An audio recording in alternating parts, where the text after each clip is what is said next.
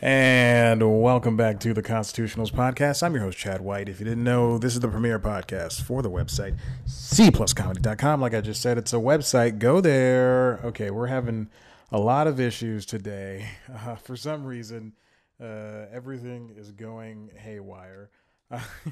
If you just bear with me, I really am trying to make all of this work. Oh my gosh, what in the world is going on? San Diego, Carmen. Here we are. Episode 170, I don't know, 5, I guess. I lost count of this show that has been going on for a couple years now. You thought I would skip another week after taking 2 weeks off? Well, you thought wrong, baby. Hear myself, turn myself up in the earphones. We're back. Let me just go ahead and... Oh, crap. I need to time this too. This is what happens when you don't do things right the first time. Now you know. Knowing's half the battle. Let's get on. We have a lot of stuff to get to. CBS All Access is about to become Paramount Plus. CBS All Access, as we know, was going to be renamed and rebranded as something that Paramount can actually use. Now, here's the thing. I think CBS All Access was the perfect name. All Access is the CBS stuff, to what CBS owns. CBS, before recoupling with Viacom again, the networks CBS owned were Showtime and Pop TV and you know the other brands. I think that's the only other two. But now that they're a Viacom CBS, I mean CBS, people know CBS. No one knows Viacom. So I understand that people know Paramount more than they know CBS, but I mean, come on. Anyway, this comes from Variety, written by Cynthia Littleton. So it's going to become Paramount Plus, and it's more or less the same thing that it is now. Just the branding is just going to be a little bit stronger. I don't know. All these Plus names, you know, let Disney have Hulu Plus and Disney Plus. When Apple TV announced Apple TV Plus, I thought it would be better just for Apple TV, like just for it to be Apple TV. Insinuating that there's more with this Plus thing.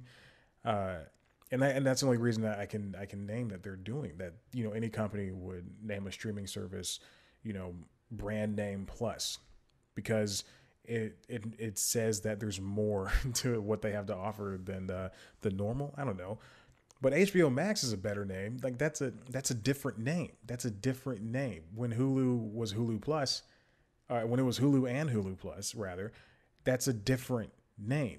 And, you know, Disney kind of cornered the market on the Plus branding. Hulu Plus, well, now it's just Hulu. Disney Plus and ESPN Plus. You know, Netflix, that's a memorable name. Hulu's a memorable. Amazon, even Prime Video is a memorable name compared to Paramount Plus. No one's going to be running out for that. And I understand that both Showtime and CBS All Access are doing well. They have CBS All Access is believed to have a subscriber base of about 8 million, but it's crazy that they think they do this. Okay, there's a reboot of the show The Game and a spinoff of Girlfriends that are going to be on the network, on the streaming platform apparently. Interesting. Well, The Game sucked after it moved to BET, so I can only assume that this revival is not going to be as good as the original 3 seasons. Speaking of streaming services, Peacock now has 15 million subscribers. This comes from CNBC, written by Alex Sherman. NBC Universal's Peacock streaming service has 15 million signups. Comcast CEO Brian Roberts says. Now, this is no surprise. This is a 50% increase in 6 weeks. Holy cow! NBC Universal has a goal of reaching 30 million to 35 million active Peacock accounts by 2024. Now, this is very interesting because Peacock is free, and even if you have a passing glance at television, if you have a passing like of television, you should pick up Peacock. It's free. You should pick up any free service. Tubi, it's free. Crackle, free. Pluto TV, free.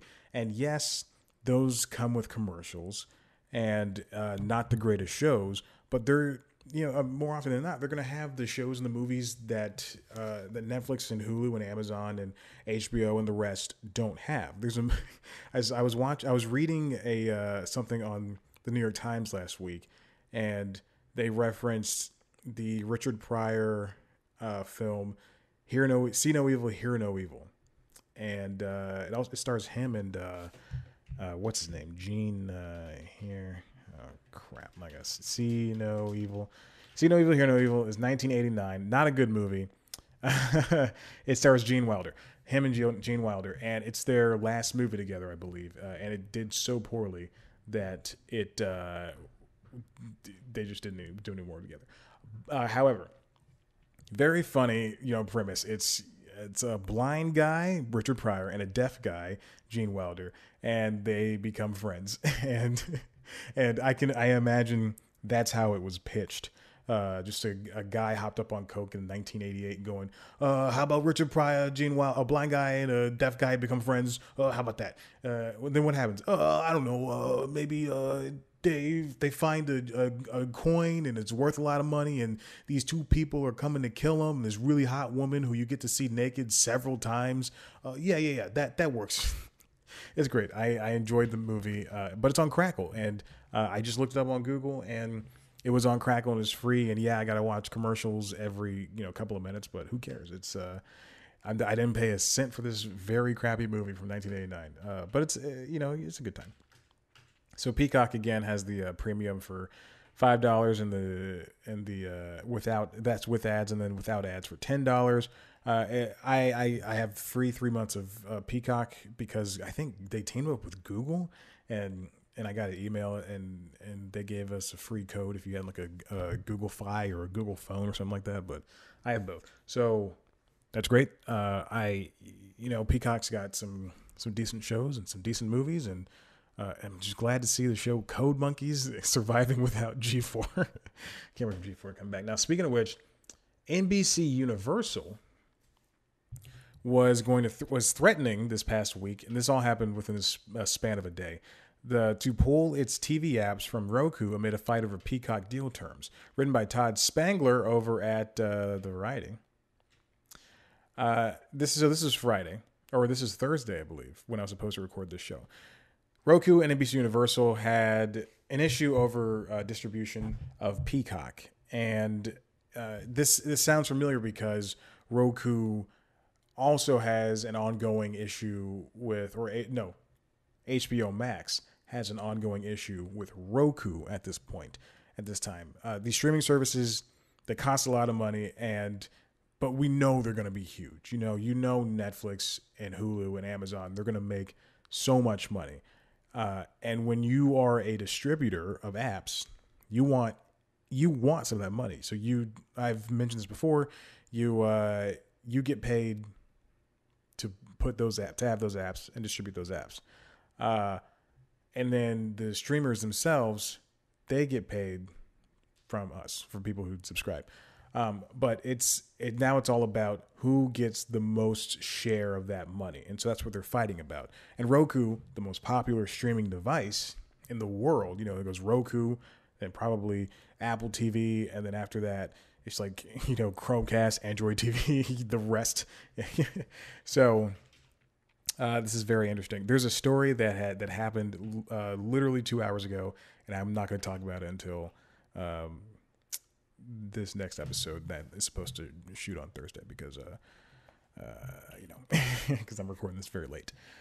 And so Roku, the dispute went on for a little bit, and there's a back and forth. So NBC Universal was going to remove the NBC app and Telemundo and all those other apps that they have that they own. But then they reached a deal on Friday afternoon that Peacock was going to land on Roku, and there's going to be a renewed agreement. So there you go. All of that happened for them. So good for them to reach those type of deals. But Roku has positioned itself as the strongest streaming device company out there. I believe they have an IPO. I would not doubt it if they they do. So Roku is in the perfect place to demand more money. But these apps, HBO is huge. HBO is gigantic. So it only stands to reason that they do that. And then same thing for NBC Universal. They know that Peacock is big, It's free and it's NBC. So people are going to download it anyway. Let's cover one more thing. EA is rebranding its subscription apps. This comes from VentureBeat. GamesBeat, VentureBeat. Electronic Arts doubles down on EA Play brand with EA Desktop app, written by Dean Takahashi. Electronic Arts is launching a new EA Desktop app, the beta version of its revamped Origin online gaming service that EA calls a next-generation PC gaming platform. But it's one more app among many in the subscription-loving video game business today. EA rebranded to EA Play, not EA, but EA's gaming service was now rebranded to EA Play. You pay $5 a month, you get access to old EA games. So last year's Madden, last year's FIFA, last year's NBA Live, I think if one came out, they were the year prior. Most of the recent Need for Speeds, it's like just 20 games, which is not bad. $5 a month, $60 a year, something like that, or $50 a year. But now it was announced that the subscription service on the Xbox is going to bleed into Xbox Game Pass Ultimate. So now there's one gaming subscription service on Xbox, and you get all the EA games. You get it's everything that EA Play offered. But now they also rebranded EA's streaming gaming subscription service as EA Play on the Xbox for some reason. It's annoying. Anyway, but this is a good move for EA. I think this is something that's going to create, and I guess the CEO said create less friction, is what I just skimmed over. The new app promises a faster experience, fewer clicks to jump back into your favorite games, and playtime controls. Blah, blah, blah. You should find it easier to install games, blah, blah, blah. Yeah, the EA Senior Vice President, Michael Blank. What's his last name? That was a good joke. Said in an interview with GamesBeat, the EA Desktop is being designed to deliver a frictionless and socially connected experience that is faster for players to get into their games. So now they're all about usability. But this is just yet, and so on the PC version of this was called Origin, and Origin is going away, obviously. But this is just another way for people to have subscriptions, and and there's going to be crossplay apparently. Oh, interesting. Okay, it'll do its best to do crossplay, cross progression, and cross generation play on every game if it can. I mean, Xbox Game Pass Ultimate, I believe, has 15 million subscribers. What I saw today, the 21st of September. Do you remember? Demi Adijuibe's 21st September video came out today. I did not know. I even forgot. And I watched it. And it was such a great thing. And you should watch those every single year. This year, he's doing it to raise money for 4 different organizations. It's great. Go donate. $50,000. Any Hoosers, that's the goal if you don't know. So, but 15 million subscribers for Xbox Game Pass Ultimate. There's going to be Sony announced for PS5, there's the PlayStation Collection where you get a collection of 20 games for a subscription price. We don't know how that's going to be, if that's going to be baked in with PlayStation Plus or not. And then also there's PlayStation Plus, Xbox Live Gold, and Nintendo Switch Online. All of them are subscription services. All of them offer you free games. For Nintendo, and to the very least, you don't get to own those. But this is taking gaming into an area that's it's a great deal for gamers, but it looks like it's a bad deal for developers.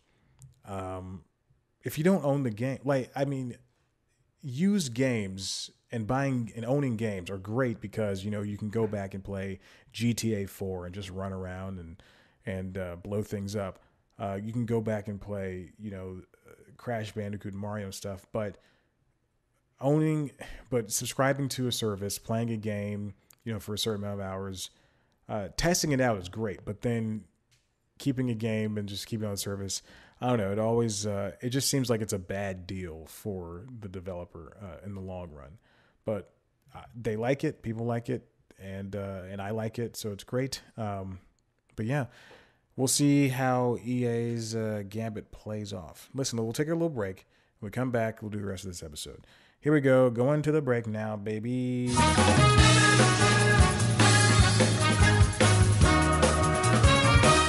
3, 2, 1. And oh my God. Oh, Jesus. Oh, God. Keep it in. Keep it in. The microphone keeps tipping over. I do believe because it doesn't have anywhere to lean. And there we go. I saved it. Welcome back to the Constitutionals podcast. Going to restart my clock right here. Here we go. Okay. Let's continue on with this story that we have down here.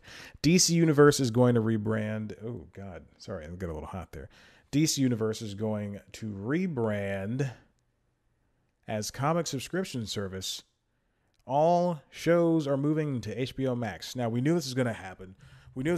As soon as they said Stargirl was going to air on no. As soon there are a lot of factors went into this. One, HBO Max was announced.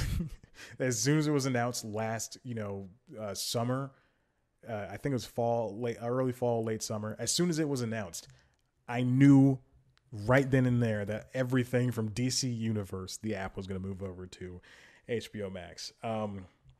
And then when Stargirl, when they broke their exclusivity contract with when DC didn't re-up with Netflix, that was another telling sign.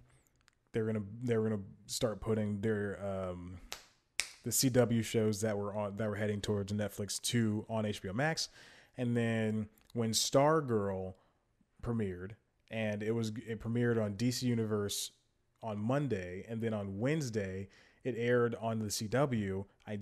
That was the nail in the coffin right there.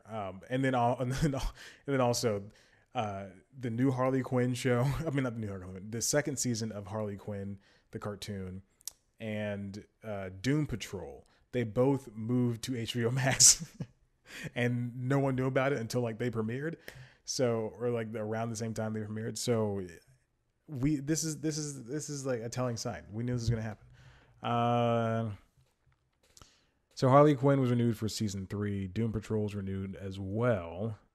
And Stargirl is going to become a CW original. Titans is going to head over to HBO Max at some point, hopefully soon, because I've only seen 3 episodes. And I would love to finish off that show.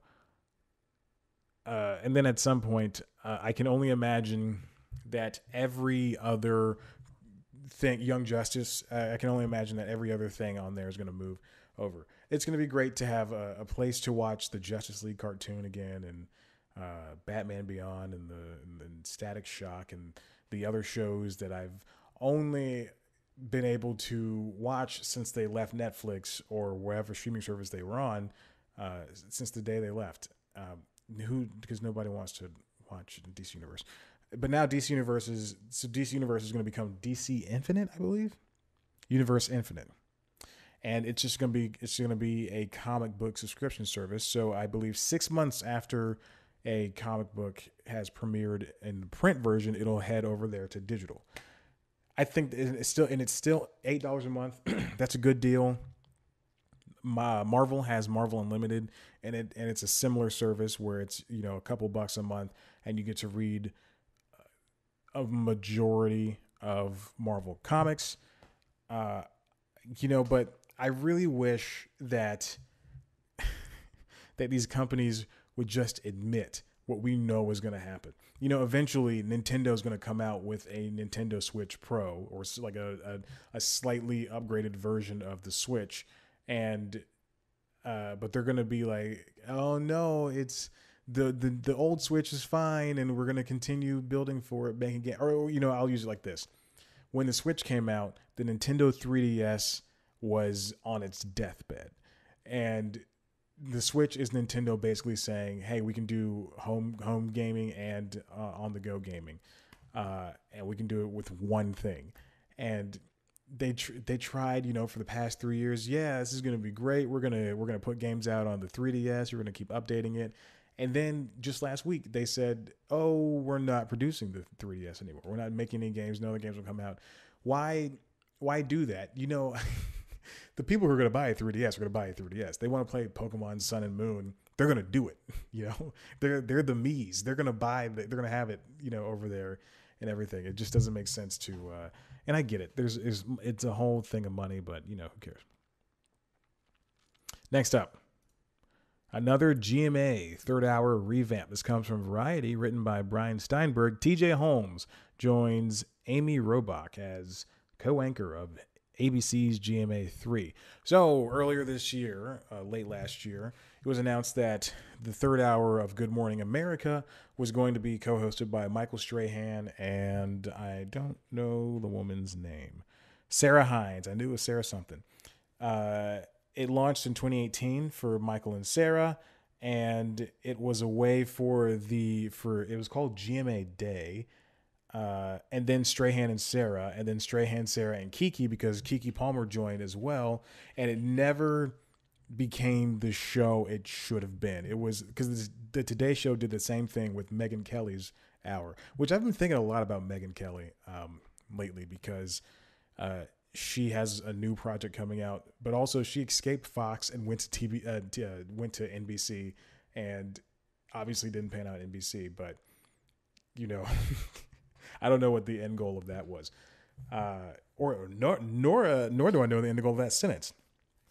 But the third hour of GMA and Megyn Kelly's Today Show were supposed to be these audience-driven. They have audiences inside of the studio, and they're going to sit there and talk and everything, and then. The pandemic hit, and the GMA's third hour with Sarah Strahan and Kiki, it became, they obviously couldn't do that show anymore, and they didn't know when they were going to return to the studio, and obviously something has to get the axe, and it's going to be the superfluous hour in Good Morning America. So now, having brought back, and I did a News Times story about the third hour of Good Morning America. Don't know why I said that twice. ABC News is going to start doing a more hard news focused version of GMA 3. And then they're going to take that hour and air that on ABC News, on its ABC News apps. I believe Amy's going to stay on. Yeah, Amy is staying on. Strahan is not, which frees him up to go home. But he's not. He's got football duties. I don't know why. This guy is one of the hardest working people in. It's him, Anderson Cooper, and Ryan Seacrest. It used to be Chris Hardwick too, but he's not doing anything anymore. But if I was friends with Michael Strahan and Ryan Seacrest, I would truly be worried about them. I got a notification. I thought it was a text. No, it is from Indeed. So I look forward to seeing what this third hour of GMA is going to be. Hopefully it's something that is a little bit more sustainable. Everyone's back in the studio now. Even Kimmel's going back to the studio. So all the news anchors are in the studio. So this should be, I don't want to say easy, but it should be easy for them to do. You just talk to the camera, do stories, and it doesn't have to be the pop stories of the morning that GMA already does. I've already said this before, and I'll say it again. CBS This Morning is the best morning news show. It's the black coffee version. It's for the people who don't want sugar, who don't want cream. They just get their coffee, pour it in the cup, and they drink it, and they love the bitter, dark chocolate taste, and they deal with it. Versus, the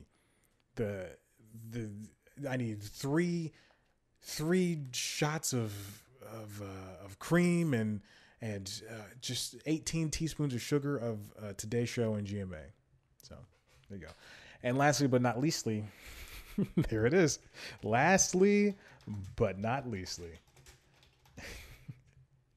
This comes from IndieWire, written by Eric Kahn, Alfonso Cuarón, on the disappointing Oscar inclusion rules and supporting a rising Indian filmmaker. So this is a little interview that they did.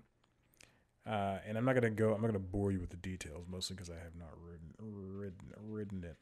read it. But Cuarón is a staunch winner of the Oscars. But now he has mixed feelings about the new inclusion standards that the Academy has set. So I did last week's episode. It was all about the inclusion standards from the new inclusion standards for Best Picture that the Academy has put out. If you want to know those, Google it. Or listen to last week's episode. Cuarón has something to say. This is a quote. Everybody is trying to figure out ways of making more diverse cinema. The interesting thing is that it's not coming naturally. Everybody has to respond to outside pressures. That's a little bit disappointing that it needs to go through those rules and regulations for things to happen when it should just be a natural process of societal evolution that apparently is not happening.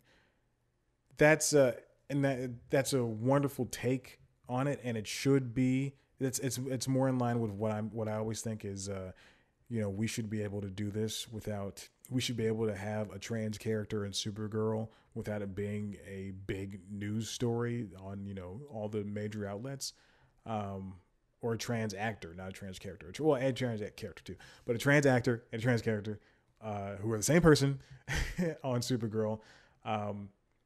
We should be able to have women directors, people with disabilities, people of color, all that stuff without it being a big deal. However, we are in a point that it needs to be forced. And if it's not going to be genuine, it's been what, 70 years, 90 seconds. So, wait, no, the Emmys are 92. It's been 100 years. It's been 100 years. Let's just say that, for these movies and televisions and all the, for these things to exist, and the Grammys and the Tonys and all this stuff. And yet it takes a rap musical about Hamilton for white people to see that there are people of color who can act in the same roles as white people. It shouldn't. A Black Panther, as much as I dislike superhero movies, Black Panther, it shouldn't take Black Panther to have until Black Panther to have an actor of color who plays a major superhero. It shouldn't take all of that. And I don't care if you're following a template for the comic book or not, or for the book for that matter. It shouldn't, you shouldn't care. It shouldn't be a thing that Star Wars, that John Boyega now has a disdain for Star Wars and Disney because Disney doesn't know how to write black characters. I mean, or characters of color, because he was standing up for the rest of the people in the movies too. So I mean, it's just insane. And if you don't get it, then you're not along for the ride. Now, Cuarón also has a more specific way of support filmmaking from backgrounds other than his own. He's executive producing an Indian director, Chaitanya Tamnani. The movie's name is The Disciple, and that was the director whose name I butchered. But not everybody's doing that. Cuarón is a person of color himself, so he's able to do that, or he's willing to do that, but it's not, and God forbid, I love Quentin Tarantino, but Quentin Tarantino, Scorsese, Greta Gerwig, these are people that are not going to automatically support people of color. And it's a shame that they're not going to. But, Cuarón is in a position where he can do that, and he can tell his peers to do the same thing. Michael B. Jordan is the only one doing that. Ava DuVernay is the only one doing that. But everybody else is just kind of in their own bubbles. And it sucks. So there you go. Listen, that's it for today, because still have to, oh my God, the trash valet people are just out there rolling their carts around. And so that's it. All I have for today. Listen, if you like what you heard here, head to the website, cpluscomedy.com, where you can see interviews with your favorite people, your favorite comedians, as well as some stuff that's coming up that I worked on. I'll talk about. I can't talk about it. Dang it. I'll talk about next week in next week's episode. Not the episodes coming out this week, but week after next. I'll mention it. Or, maybe I'll mention it this week. Who cares? And you want to see a video version of this show, head to youtube.com/cpluscomedy. You can see me sitting here in my jammers. What else? Also on youtube.com/cpluscomedy is the premiere show News Time, which is a weekly news show where I take one story and I dissect it down to its little bits. This week's episode was about, I sure as crap do not know. I did a parody of Bill Maher's New Rules, so that was pretty fun. This episode is about the Academy's rules. God dang it. The thing I just talked about, the Academy's new rules and all that stuff for diversity in the big picture and all that stuff. Yeah. All right. Anyway, thank you for listening. Oh, listen to the Constitutionalist podcast, wherever you get your podcasts. Tell your friends about it. Subscribe on wherever you get it. Rate and review on Apple Podcasts. All right, we're going. Goodbye.